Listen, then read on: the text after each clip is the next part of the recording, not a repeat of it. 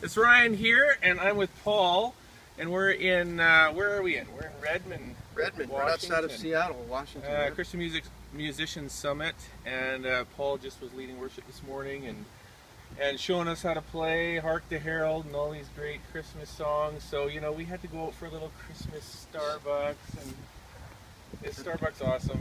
Cheers. So there you go. That's okay. If there was a, if there was a cool, kitschy, independent coffee shop, we probably would have gone there. But that's what we were really looking for.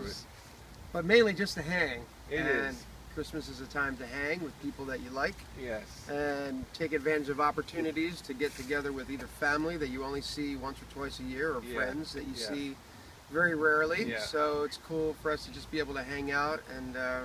Hey, and I just want to say thank you. Thanks for being, not just a friend to me, but a friend to, all that we do in PraiseCharts, our team. Whenever we see you, we feel like, you just reach out to us, and you're a great encourager to worship leaders, but also to worship resource people like us. So appreciate that. Good.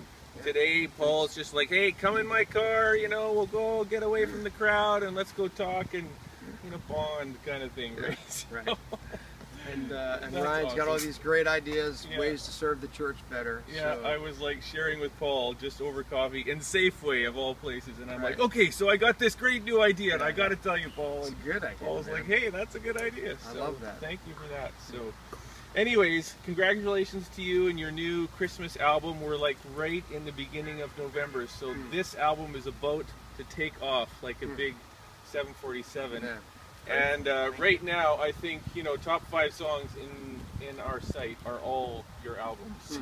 Amazing. So, so many good that's awesome songs out there. So thank you for all your But support. there's lots of other great new Christmas songs coming up as well. But this is just really timely, nice arrangements, nice sort of blending of classics like Your Name and Offering, and What Can I Do, with Joy to the World, Hark the Herald, O Come All Ye Faithful, some new bridges that you've written in them, and it was neat this morning to see how you were kind of teaching this Christmas worship session and just how to really bring that spirit of worship into Christmas. It's not just a carol singing time. Right. And I think that's in your heart for this album, isn't it? It's a worship album.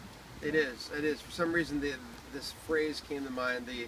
Throughout the year, we're used to this style of singing your prayers. It's the singing your prayers style of worship, if you will. Yeah.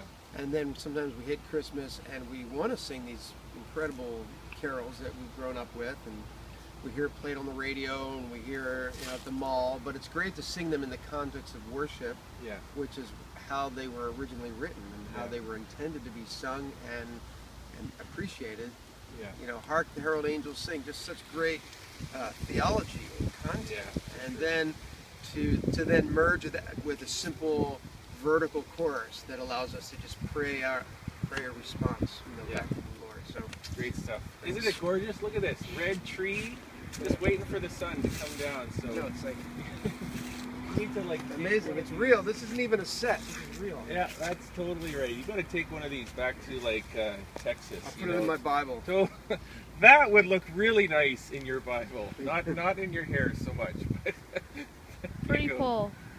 Anyway, cool. Thank you, Ryan. All right, thank you. Merry Christmas, y'all. Merry Christmas. Cheers.